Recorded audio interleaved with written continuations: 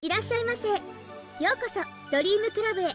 ドリームクラブコンプリートエディピョン21回目、みおちゃんルート。さあまず何しようっつってたんだっけ。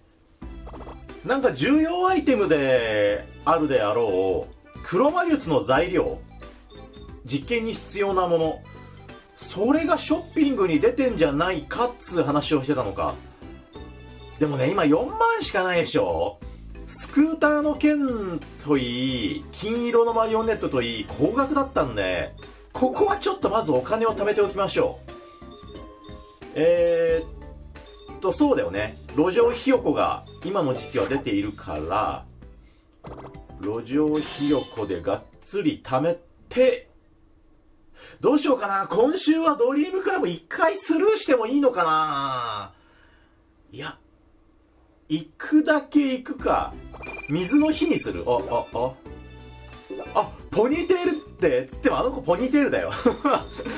これどういうことなんだろう。ポニーテールで、いやちょっと気になるな。行ってみよう。ポニーテールデーの日にポニーテールの子はどうなってんのっていうね。ドリームクラブへようこそ。いらっしゃいませ。ようこそドリームクラブへ。でもツインテールデーの日にミヤンちゃんが特に何もなかったように。コスプレデーです。なんもねえか。一緒に。よし。そうだったそうだった、お休みだった。そうだ、今月末お休みっつってたじゃん。ポニーテールデーだから休みなのか。元からポニテだから。ごめん、じゃあちょっとミヤンちゃんとか思ったけど素直に帰るわ。ここは節約しておくわ。それではお気をつけてお帰りください。そうだった、すっかり忘れてたわ。お休みだった。じゃあ今週ショッピング行きましょう。4月第2週お花見デートもね、3月のうちにしちゃったからね。お花見デートかお魚デートか分かんなかったですけどあの言い間違いはひどかったな。あの後に収録したテトリスの回でももうひどく反省をしたよ俺はあれ何だったんだよあの言い間違いっつって。ショッピング行きましょう。黒魔術に必要なものってでも何かな。百貨店。ユニコーンの角だ。青汁、いや違うよな違うよな、関係ないよな。宝石？いや違うか。なんかそれっぽいの売ってない？なんか金色のマリオネットだったりスクーターだったり、なんかその専用アイテムみたいのが、ユニコーンの角かな。でもこれって別に今じゃなくても買えるんだよね。5万だよ。しかもたっけえな。でもあげようか。これきっと好感度爆増だろうね。ユニコーンの角あげるようわー、5万も払っちった。でも多分メインクエストのその惚れ薬どうこうっていうことはそんな関係ない気がする。4月のお休み、お休みいない。ユニコーンの角をあげましょう。以前ね、受付さんからメールでみやんちゃん、なんだっけ、みおちゃんの前世はユニコーンだっていう話を聞いてますから、これは絶対好感度爆上がりだと思うんですよね。ようこそドリームクラブへ。でもユニコーンってさ、今日はコスプレデーです。なんか処女のなんか、なんだっけ、象徴みたいな、なんかそんな話なかった？ご指名はみおさんですね。潔白やわ。かしこまりました。みおさんは潔白ですわ。潔白って別に罪を犯したわけでもなんでもない。今日はユニコーンで貫いちゃうぜでもほんと今日ポニーテールデーどんな感じ？気になるな。いらっしゃいませ。みやんです。みおちゃん今ちょっと忙しいの。みやんちゃん、このパターン別の子が来てくれる。いやでも別の子が来てくれる時ってなんかアドバイスくれるんだよね。みやんちゃんポニーテールいいね。でももうすぐ来るはずよ。悪いけどそれまで私がお相手するわ。おう、みやんちゃんとみおちゃんは黒魔術の話で盛り上がってるんだよね。ああ、黒魔術ね。確かにその話はよくするわ。うん。どんなことを話すの？私、人付き合いが苦手だから黒魔術でなんとかならないかって思って。だいぶやばい思考だよね、それね。その辺の研究結果を話し合オったカルトに頼ってる。あと、どんな店でお買い物してるかとかね。ああ、買い物。珍しい買い物とかもするの？するわよ。みおちゃんの知らない黒魔術用品の専門ショップがあるのよ。この話を聞いてからじゃないとショッピングダメだったってことかな。専用アイテム、惚れ薬のアイテムが買えないっていう、そういうことか。その店教えて。別にいいけど、珍しいものは入荷の時期がわからないから登記が必要よ。マジか。俺はそんなに興味ないんだけど、一応聞いておこうかなと。興味ないのに？もう一個は。かわいいな、みやんちゃん。地図書くわ。これでお店を教えてもらったと。ありがとう。あ、みおちゃん来たみたいね。それじゃあ、みやんちゃん行かないで。今日はダブル指名で。あ、ポニーテールちょっと違うね。あとあれだ、座る場所が横になったんだ。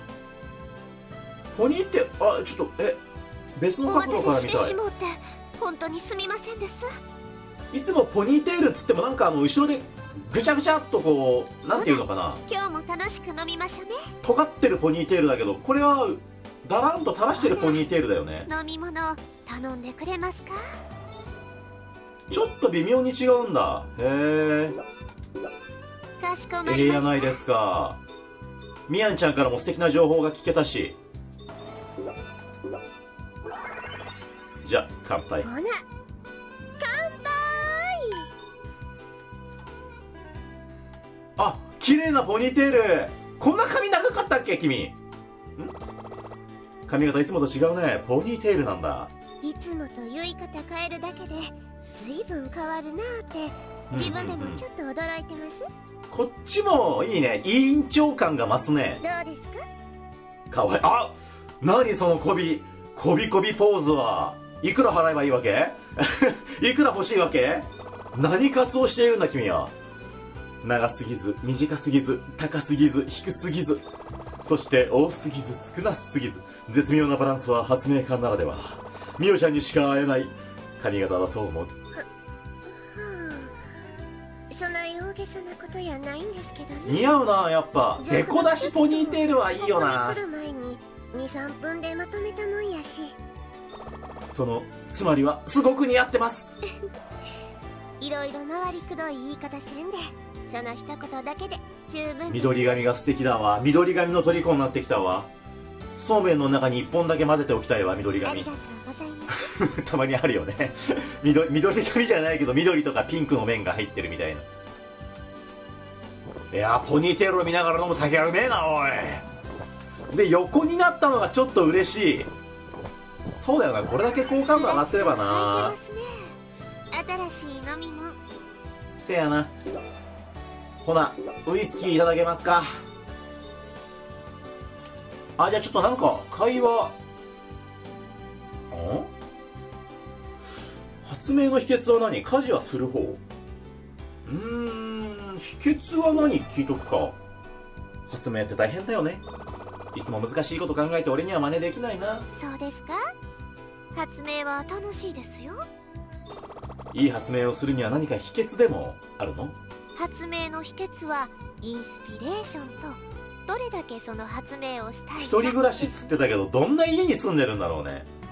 ラボじゃねえの？特にラボとかに住んでるのか。インスピレーションが大切ですよ。インスピレーションか。そんなのひらめいたことがないからどんな感じかよくわからない。私の場合はビビビッときますね。ビビビッと。頭に何か降ってくる感じでひらめくんですよ。あれだ、ミオに電流走るってやつだ。そう言われても俺にはよくわからない感覚だ。俺って発明に向いてないのかな。すみません、ちゃいました。ビビビやのうてバババでした。ミオに電流走る、どっちにしてもよくわからない。ついでにヤギにも電流走る。今のは美味しいですね。アニメ赤木のナレーターのモノマネです。伝わりづれえな、伝わりづれえものまねばっかしてんな。武士道ブレードのサザンカとか伝わらんわ。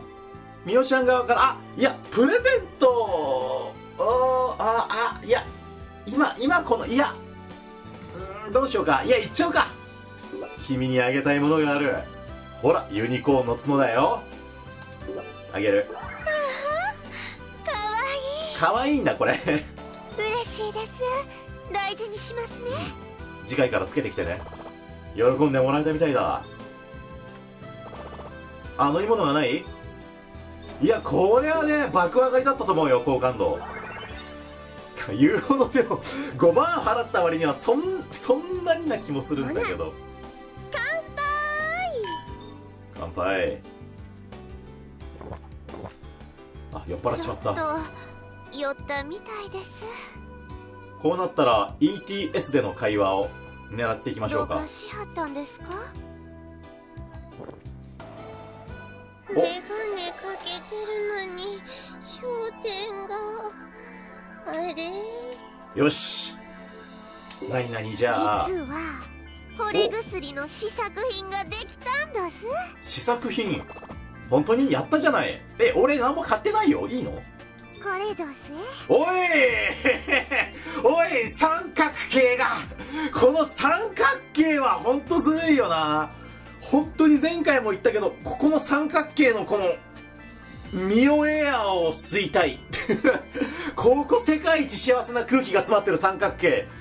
宇宙の真理はここに詰まってますね。ミオエアー、近い綺麗な黄色のカクテル。お酒の効果をヒントにこさえたこれカクテル。そうだ、なんかお酒に混ぜるっつってた。お酒に薬混ぜていいの？大丈夫？惚れカクテル。酔うた間だけ飲ませた相手んことが好きでたまらんようなるんどす。魔法のアイテムだね。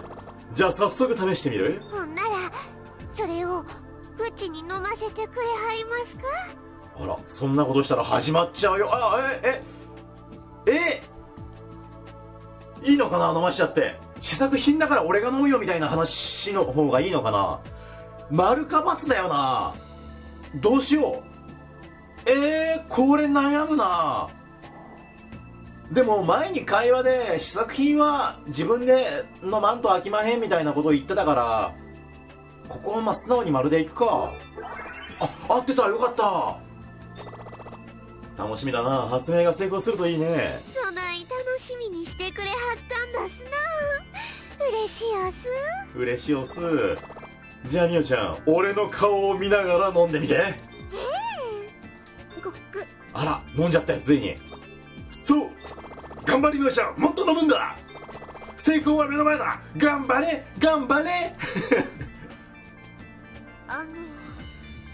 普通に飲ませてくれたらええんどす。ごめん、つい興奮しちゃった。興奮、そりゃするわなで、どう？何か効果はあった？飽きまへん。失敗みたいやわ。失お敗？客はん見ても何も感じまへん。そう？こっちはずっとおっぱい見て興奮しっぱなしなんだけど。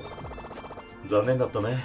何も感じないって。失敗したんだったら当然だけど、なんか複雑な気分だ。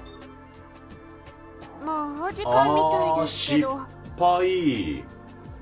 延長じゃ。まだいてくれはるんですね。おおきに。前かがみになった時の三角形は本当に夏の大三角ならぬミオの大三角。素晴らしいもんがあるよな。何ジロジロ見てるん？なんか怒られた。グラスがなかなか開きまへんけど、どないしはりましたん？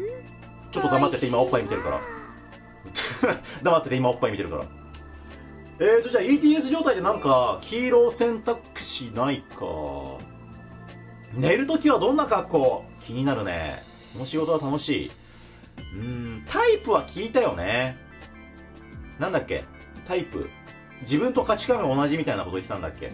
寝るときはどんな格好？これ聞こう。俺寝るときはいつもパンツ一丁で寝てるんだけど、みおちゃんはね、普段寝るときどんな格好で寝てるの？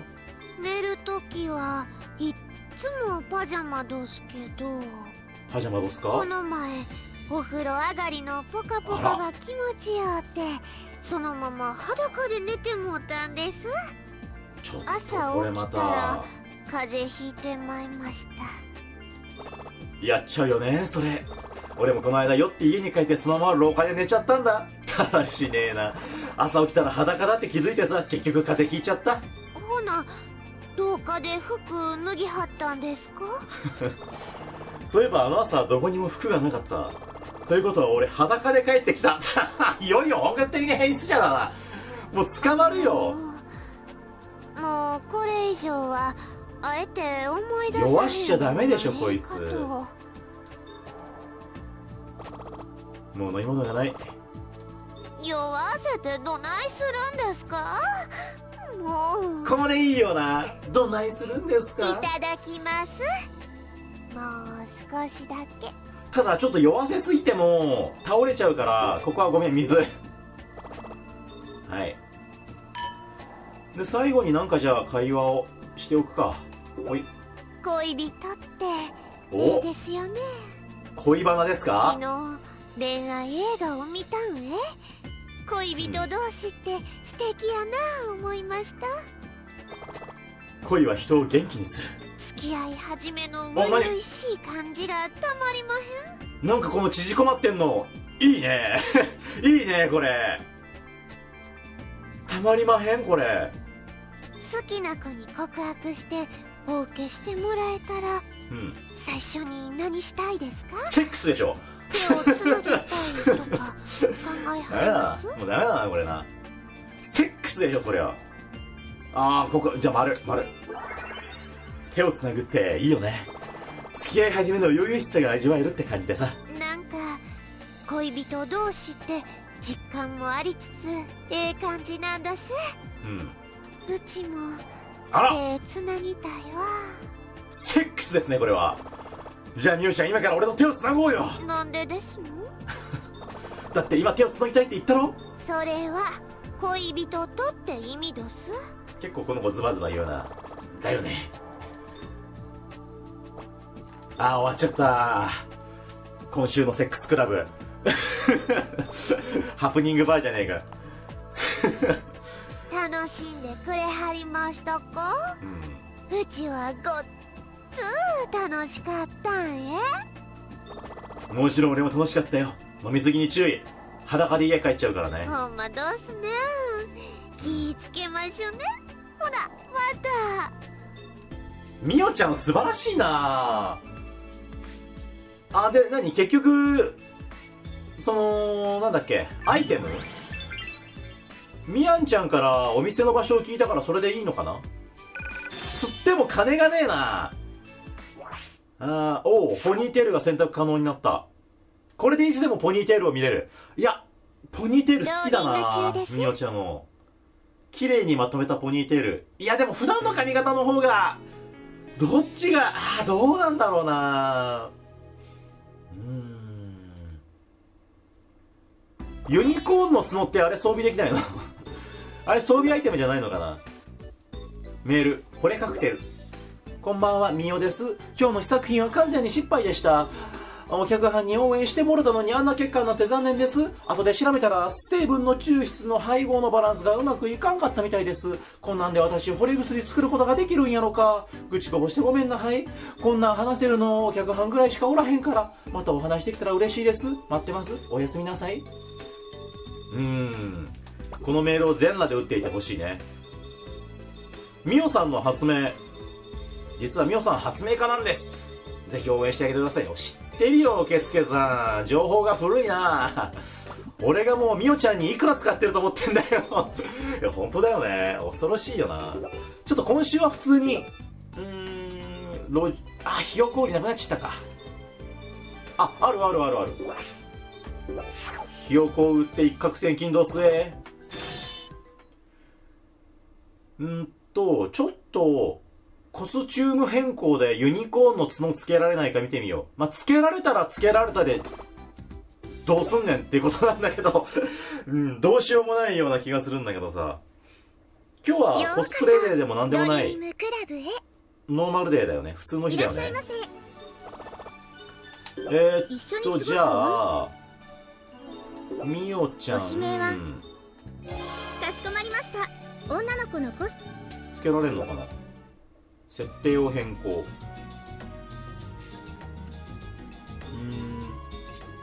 さすがにないか。さすがにユニコーンの角はつけられないか。そっかそっか。あー、ポニーテール。あ、なるほどね。こういうことね。あ、こういう形なんだ。なんか横からまじまじと見ると本当だ、意外と髪長いんだ。こうやってぐるっとまとめてボサッと上に出してるんだ。なるほどね。ちょっとポニーテールを改めて横から見させて。あー、悪うないと思います。ノーマルのね、ノーマルポニーテール。あー、なるほどね。やないですか。いやでもまあポニーテールでは終わったからノーマルで、ノーマル着替え。はみ出そう。なんてはみ出そう、はみ出そう。おっぱいの話っすかね。じゃあこれでいいか。いつも通りのノーマルスタイルでいきましょう。それでは今日できることは何かな。でもとりあえず座る場所が変わったから新しい会話がいろいろ出てると思うんですよね。それだな。まずはちょっとシラフの状態でいくつか会話をしてみたい。いらっしゃいませ。ミオです。今日もありがとうございます。嬉しいです。ほな、飲み物横っていいよな。頼んでくれますか。マグマで。で、君は焼酎が好きだから焼酎をあげるよ。もう左上のハートがさ、割とすごいことになってきたね。よ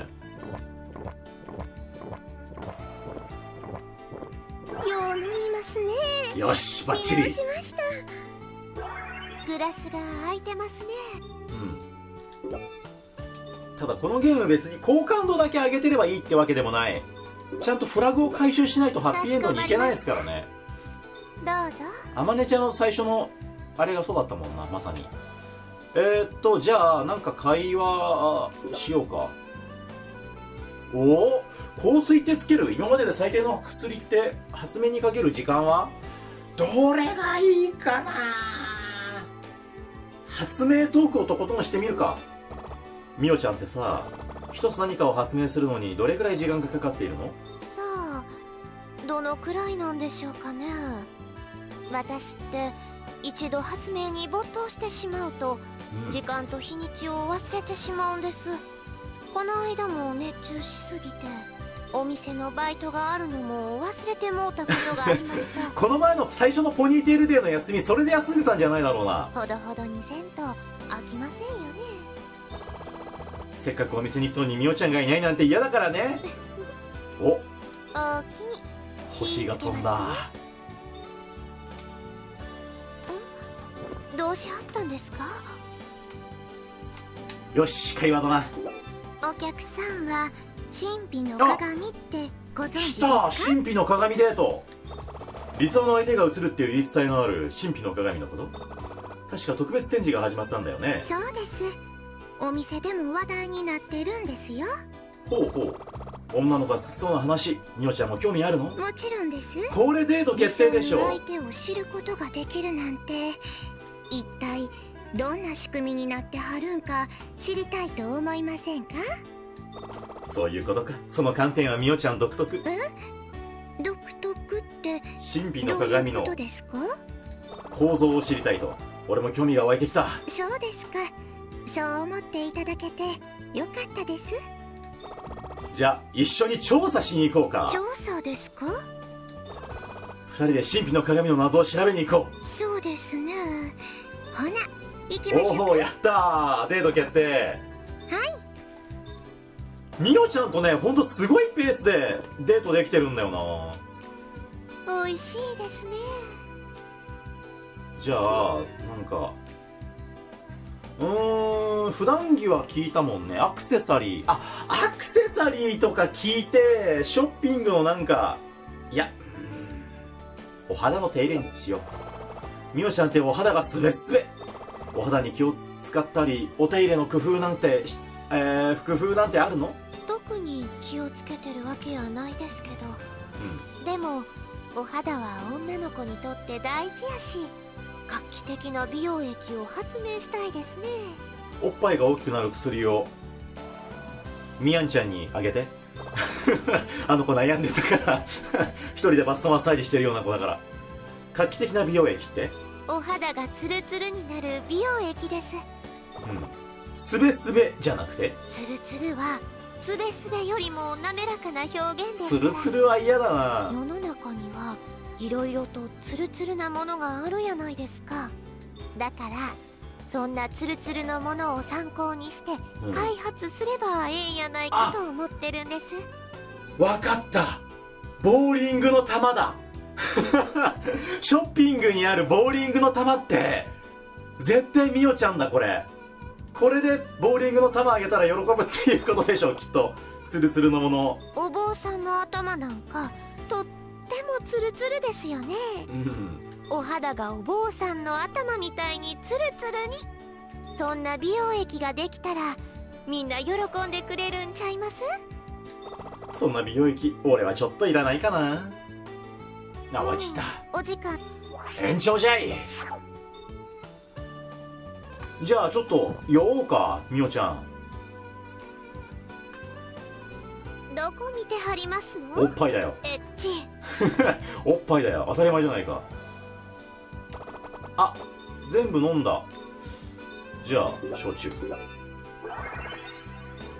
この毎回焼酎を頼んでるっていうのも好感度アップにつながってるんだろうな。これで一口二口飲めば酔ったみたいです。もうみおちゃんはね酩酊に入るでしょう。あ、来た。回転木馬に乗ってるみたいです。よし、この状態で。もし発明家になるとしたら何のために発明しはります？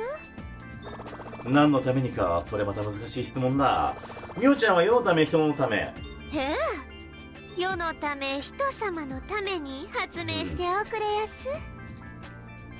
丸っつったらなんかこいつよからぬこと言いそうだな。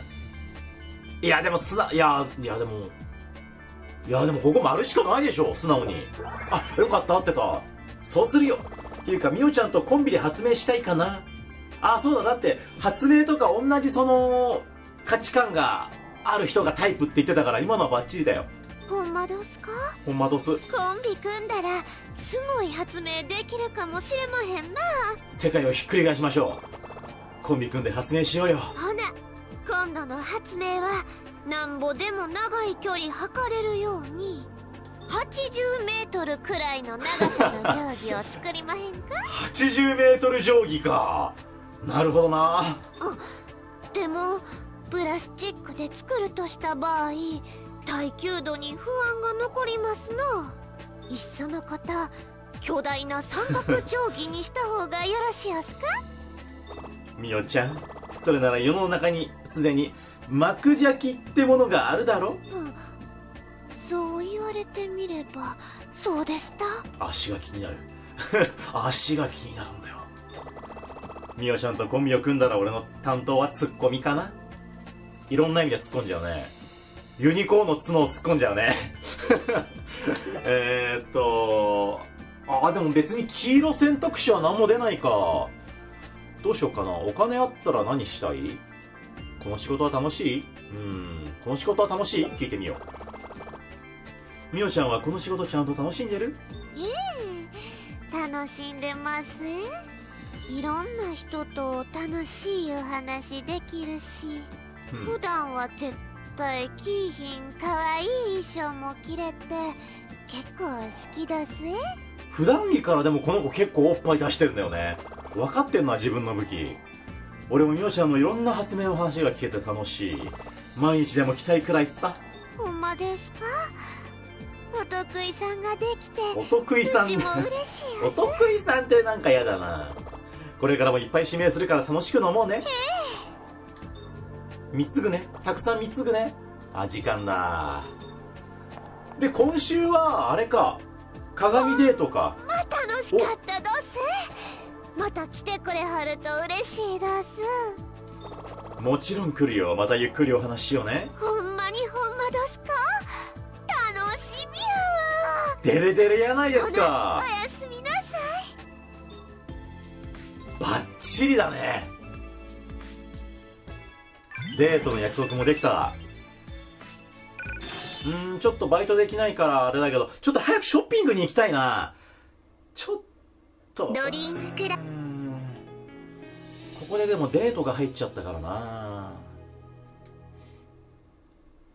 神秘の鏡デートね。これみんなと言ってるね。神秘の鏡。あまねちゃんとも言ったし、みやんちゃんとも言った。ドリームクラブ。鏡の謎を解明することができるか。この私服いいよな。本当爽やかで可愛らしいわ。すごい人ですね。やっぱり皆さん鏡の仕組みが気になるんですね。そうだね。それが目的なのはみおちゃん一人だけだと思うけど。どうしはりました？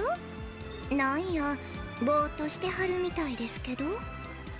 そう、鏡の謎が解ける瞬間が楽しみだなって思って腕が鳴る。そうですか。そんなにやる気になってたなんて。ちっとも気ぃつきませんでした。ごめん、おっぱいにしか目いかんわ。もちろんさ。本当はみおちゃんの理想の相手が知りたいだけ。他の人に先を越されないようにそろそろ並ぼうか。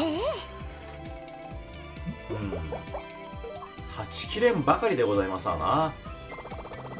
並んだ割に見られる時間は少なかった。ほんまでしたね。あれでは時間が短すぎます。おかげでさっぱり分かりませんでした。2時間並んで3分しか見られなかった。そうです。貴重な品やから触ることは諦めてましたけど、じっくり観察することもできひんなんて納得いきません。前かがみになるたびにウィンドウ消しちゃう。ウィンドウつけたり消したりつけたり消したりしちゃうわこれ。だよね。俺なんかいろんな角度で鏡を覗き込むみおちゃんに圧倒されて鏡に近づくことすらできなかった。おかげでバッチリみおちゃんのセクシーショットを拝めた。おいおいおい、なんだよそれ。もう恥ずかしくなるからそれ以上は勘弁してください。ところでお客さんは鏡の謎が解けましたか？もちろん合ってたあの鏡は心理的な作用が大きく影響しているね。そうなんですか？自己成就予言って知ってる？予言を聞いた人がその内容に沿って行動することで的中するように導かれてしまう予言のことですよね。そう、身近だと血液型占いだね。大型の人は大雑把な性格だという血液型占いが正しいと信じていると、いろんな性格の大型の人を見ているのに大雑把な大型の人しか目に入らなくなって、やっぱり血液型占いは正しいっていう期待通りの結果を自分で生み出してしまう現象さ。ということは、なるほどな。理想の相手が見えるという噂を聞いて鏡を覗き込んだ人が無意識に好きな相手を思い浮かべているってことですか？だからあの鏡には仕掛けなんかないんだよ。それなら私が見た勇気は一体何やったんでしょう？勇気が出た。勇気って誰？なんでもないです。せっかくですし他の展示物も見ていきましょうさあ、幽霊の鬼と書いて勇気。俺じゃなくて勇気ってやつが見えたなんてショックだなるほど。今日は誘っていただいてありがとうございます。化け物が見えたんか。おかげでいろいろ勉強になりました。化け物扱いされてるってことなのかな。俺もすごく楽しかったよ。それじゃあまた会おうね。はい。今週もじゃあ行きましょうかね。お金は大丈夫だろう。あ、メール来るかな。なるほど。メールお届けしました。感動しました。こんばんは、みおです。今日は誘っていただいてありがとうございました。私は鏡の仕組みを解明することができませんでしたけど、いろんな展示物を見ることができてとっても勉強になりました。特に産業の歴史展のコーナーで技術の進歩の過程を目の当たりにできて感動してしまいました。私もここに展示できるくらいの発明できたらええな。おかげで新しい発明のアイデアが浮かんできそうな気がします。御子自身とはまさにこのことなんでしょうね。今日は素敵な夢が見られそうな予感がします。お客さんもいい夢見てくださいね。ほなおやすみなさい。おー、なんか照れてる。なるほどね。で、バニーガールデーが来たか。なるほど。みおちゃんのバニーガールなんてもうはち切れちゃう、はみ出しちゃうでしょう。これはお月見だ。ようこそドリームクラブへ。満月だぞこれは。いらっしゃいませ。ようこそドリームクラブへ。よし。一緒に過ごす女の違う、子を指名してくださいね。今週は違うのか。来週か、バニーガールは。みおちゃん、ご指名は。はい、来週楽しみにしておこう。じゃあショッピングいつ行こう。でも早く行かないと。慌てたら飽きまへんかうん、でも早くあげないとさ、話が進まないからちょっと困っちゃうよな。この間はどうもありがとうございます。勇気って誰だよ。おい、発明のインスピレーションいただきましたね。ほな飲み。なるほど、いつものでよろしく。で焼酎あげて OK。 あの子かわいいなあのショートカットの子かわいいな。私もそんな風に飲んでみたいです。グラスが空いてますね。じゃあウイスキーで。じゃあシラフの状態で会話いっときますか。お、朝はパン派ご飯派、休みの日は何してる、好きな動物。あ、全部聞いてねえな。どうしよう。休みの日は何してる、発明だろうな聞いてみよう。お休みの日は何をしているの。どこか遊びに行ったりするんでしょ。はい、よく山に行きますね。山に行くんだ。ハイキングとかするんだ。はい、山は発明材料の宝庫なんです。発明の材料を探しに行くんだね。キノコや山菜は発明に欠かせない材料になる場合が多いんです。でもよく採取に熱中して日が暮れてるのに気づかへんと、私よく遭難してしまうんです。危ねえ。それで出入り禁止になった山もあるんです。危ないな。熱中するのもほどほど。危なっかしいねこの子本当に。じゃあこのシラフの状態でみおちゃん側から何か。とっても便利な枕を発明したんです。枕？それってどこがどう便利なの？目覚まし付き枕ですなんと枕の中に目覚まし時計が仕込まれているんです。硬そうでやだな。この発明なあ思いません？どうやって止めるんだよ、だって音鳴ったら。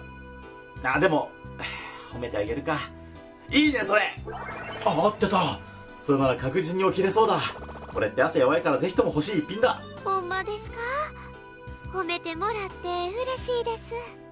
ちょっと欠点があるんですけど、基本的には便利なものやと思います。枕はいいもの使った方がいいですよね。あるじゃないですか。なんだっけあれ、あのお店なんだっけ、首枕の中に長さ機測って械が入ってるもんやからちょっとゴツゴツして何も思いるんです。出せねえやごめん、何も思い出せねえや俺。枕の真ん中がえらい盛り上がってるんですよ。寝づらいなそれは。まあ不格好ですけど別にいいですよね。確実に寝違えるだろう。ね、憎くてしょうがない。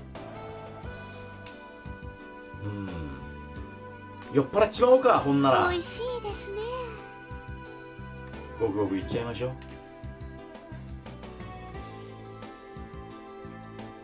あの子かわいいな。あ、なくなった。よし、ほら焼酎だ。焼酎飲んでて。俺向こうの子見てるから最低の逆だよね酒飲まして向こうの。酔ったみたいです。しときますか。向こうの子見ながら向こうの子見ながらお酒飲んで、あ、来た来た来た来た。かけてるのに焦点があれ。さあ、なんか、おっと変な発明いっとこう。黄色選択肢はどんどん出していかないと。この間の惚れ薬は残念だったね。カニせっかく協力してくれはったのに。しょうがないよ、失敗は成功の母って言うしね。また頑張ろう。そうどすな。また挑戦します。でもその前に惚れ薬の発明は一度お休みしてさ、息抜きがてらに他の発明のアイデアを考えてみたらどうかな。それ楽しそうやわ。息抜きばっかりになっちゃってないか。こんなんどうやろ。火事や放火の防止に火の使えんライターはどうどす。それは買ったお客さんから苦情が殺到しそうだ。別の意味で炎上しちゃうね。怪我せんように絶対切れへん包丁はどうどす。それはみんな怒って頭が切れちゃうね。残念どす。せやけど違うこと考えたら頭がすっきりしたような気します。みおちゃんが元気になれてよかったよ。うちまた決まります。もうお時間みたいですけど。いやでもきっともっと本格的なスランプみたいなあったりするんだろうな、この子。発明がうまくいかへんのですっていう、ありそう、そんな話でナチュラルに延長しました。さあさあ、うちよく転ぶんどす。この前もつまずいてすれ違った男の人にのしかかってもうて。トラブルじゃん。もっと足元見てそんなエロ漫画みたいなこと。まあそりゃそうだ。あれピロリンじゃないの。よくつまずくならなおのこと足元をよく見て歩かないと。そう思ってこの間ずっと足元だけ見て歩いてたんどす。そうしたら電柱にぶつかってもうて。アホなのかな。もうどないしょそこまでドジだとどうしたらいいんだろうね。転ばんくなる道具でも発明しましょうか。今までそんなん発明されたことないと思うんや。せやさかい、もしできたら世紀の発明になるんちゃいますかね。それはね、人格が変わっちゃうから、なんかその発明というよりなんだろうね、頭蓋骨に穴開けるみたいなそういうタイプの発明手術になっちゃうと思うよ。そんなホムンクルスだね、もうね。と思ったのに。その顔は絶対にエッチなこと考えてる顔どす。お見通しだなさすがだよ。お、初恋はいつ？気になるね。みおちゃんの初恋っていつ？初恋どすか？嫌やわ。出た、いやいやは。思い出したくないわ。いやいやは好き。じゃあいつだったかだけ教えてよ。うちの初恋は遅いから、高校生の時どす。それは遅いね。高校生の時か。みおちゃんも今よりずーっと初々しかったんだろうな。どんな人だったの、初恋の人って。もうそんなん言えますか。それはかんにすげえ気になる。ノリで聞き出せると思った。初恋聞きてえな。帰らはるんです。勇気のことじゃねえだろうな。ほんま楽しかったどす。また来てくれはると嬉しいです。好感度マックスだよみおちゃん、もちろん来るよ。またゆっくりお話しよう。ほんまにほんまどすか。楽しみや。そういえばカラオケやってないな。カラオケ聞きたいな。おやすみなさい。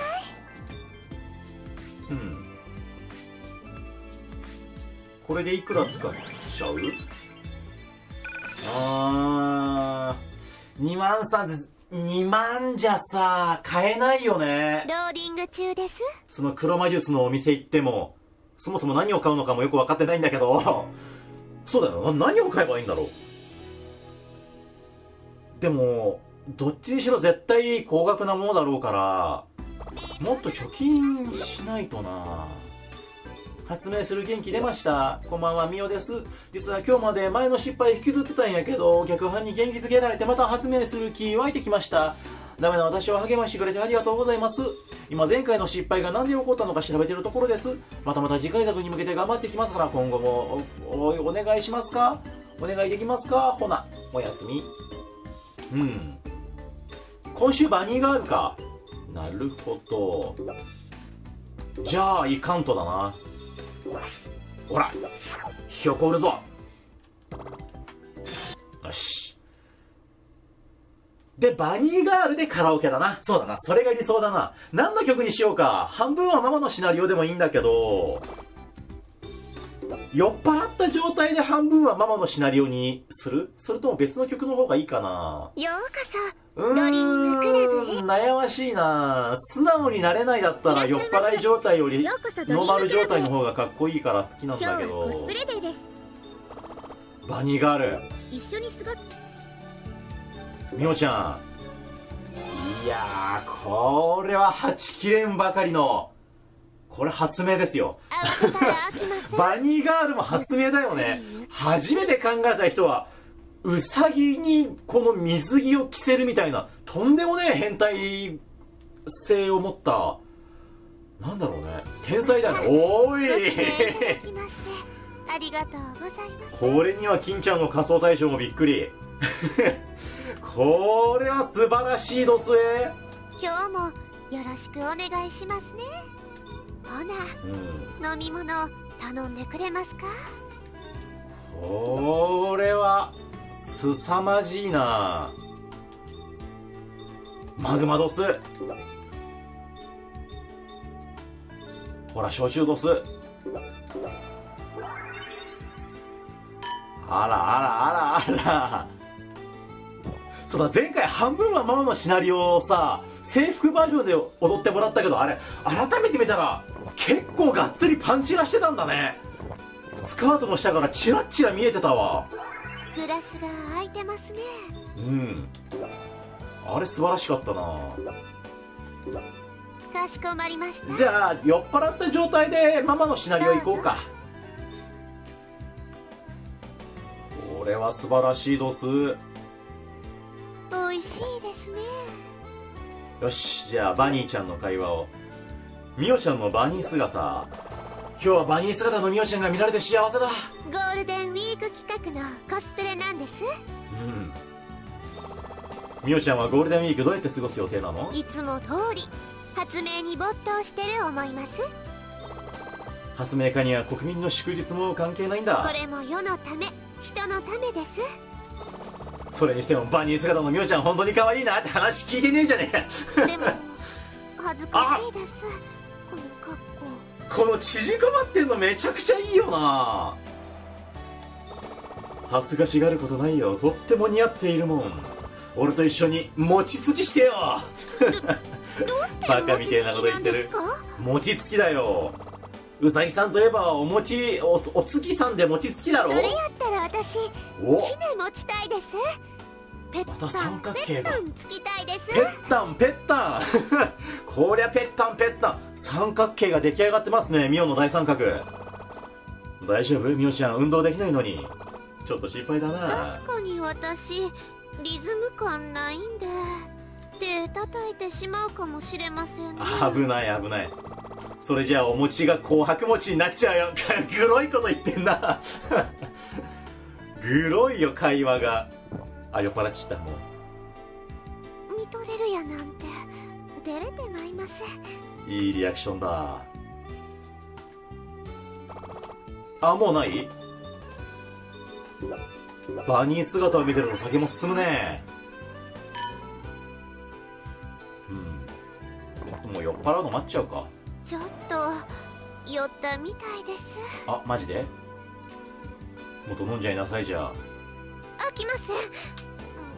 エッチ。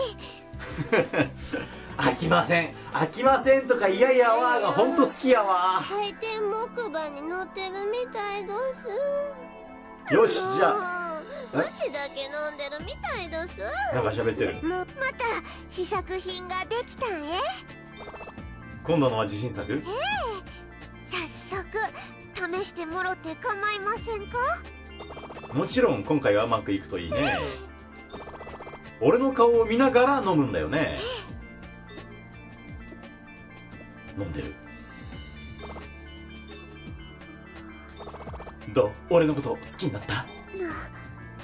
なんや、さらに気分になってきました。やばいやばい感じになってない？健次郎のアンポンタン。どうしたおい、健次郎って誰？あれ、一人二人めちゃくちゃ酔ってるダメだこれ。いつの間にぎょうさんおります。吐いちゃうんじゃない？吐くならボトルにみおちゃんさらに酔っ払っちゃったわ。あんたはんこそあんたはんそない人数で寄ってたかってうちに説教どすか冷水だ。こうなったらみおちゃんが落ち着くのは待つか。うちヘベレケになってしもて、いやほんにかにヘベレケみおちゃん可愛かったどす。急に冷水状態になったからびっくりしちゃったよ。実は前のはアルコール成分が低すぎたんどす。せやから今回はその10倍にしてみたんどす。ストロングゼロみたいだな。さっき君が言ってた健次郎って誰のこと？そんなこと言ってました？もしかして初恋の人？言ってたよ、健次郎のバカ野郎って。健次郎って誰？昔の彼氏？おいおいおい、なんでもありまへん。ユニコーンに怒られるぞ。あ、そう？もしかして図星ってもあんまり深酔いしない方が良さそうだ。気になる。どういうことだよ。でも恋人できたことないみたいなこと言ってなかった？言ってなかったっけ？ちょっと恥ずかしい。俺の妄想かな恋人できたことないみたいな、なんか言ってた気がするんだけど。じゃあなんかどうしようかな。酔いつぶれたらどうなるの？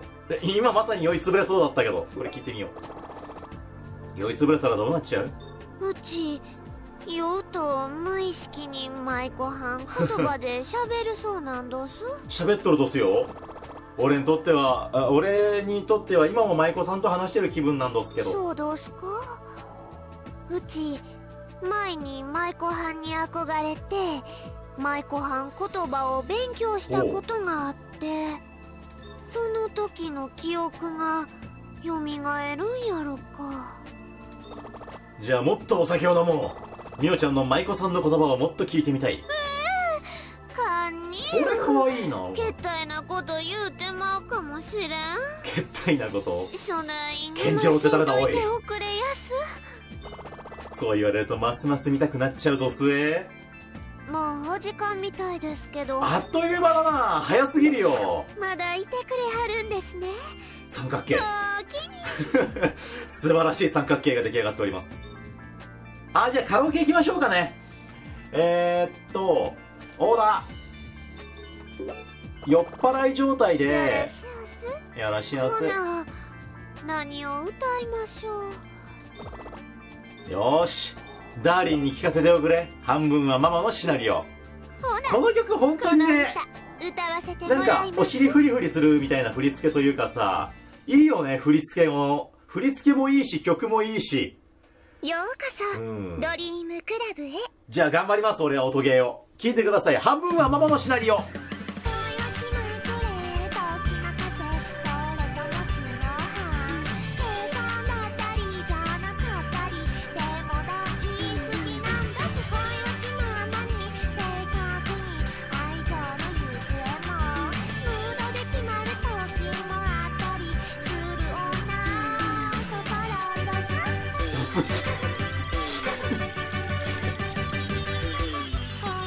ドスっつったら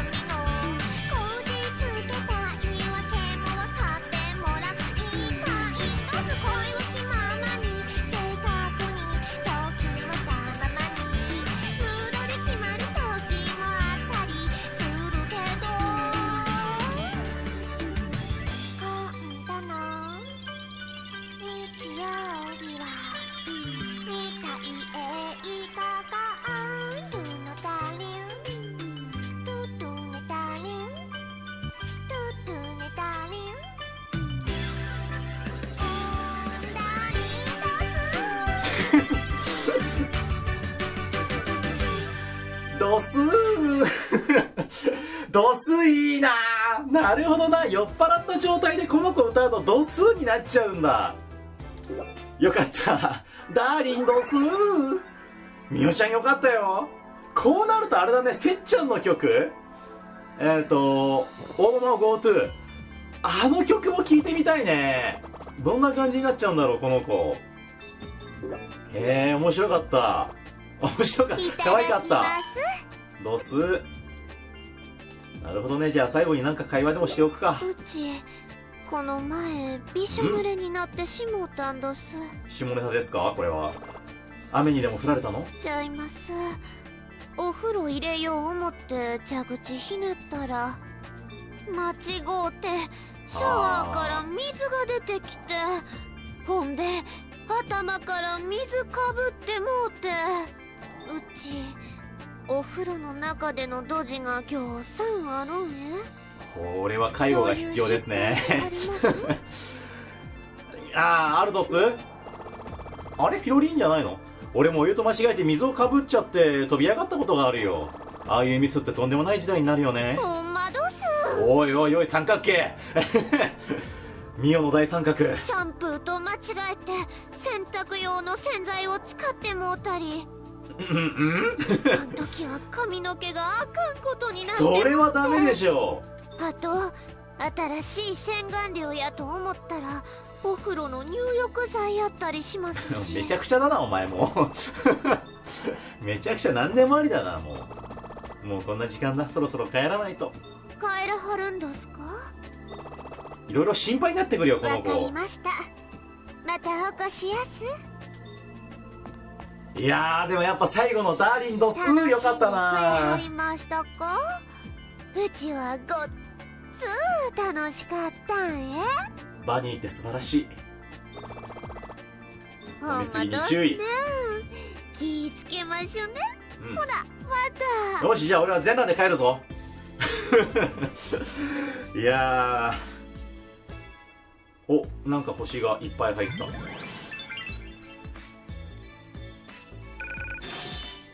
48,000か。ショッピングタイミングがわからんな。4万じゃ絶対足りないよな。なんか10万ぐらい持ってった方がいいんじゃないかっていう気がしているんだけど。スクーターっていくらだったっけ？15万ぐらいしたんだったっけ？金色のマリオネットが4万円だったんだよな。いやーまだもうちょいお金をちゃんと貯めるか。はい、じゃあちょっと今回はここまでですね。いやーなんかこう話が進んでいけば進んでいくほどみおちゃんの魅力が分かっていくというか、みおちゃんポスターを部屋に貼りたくなってきたボス。おっぱいだけじゃないぞと。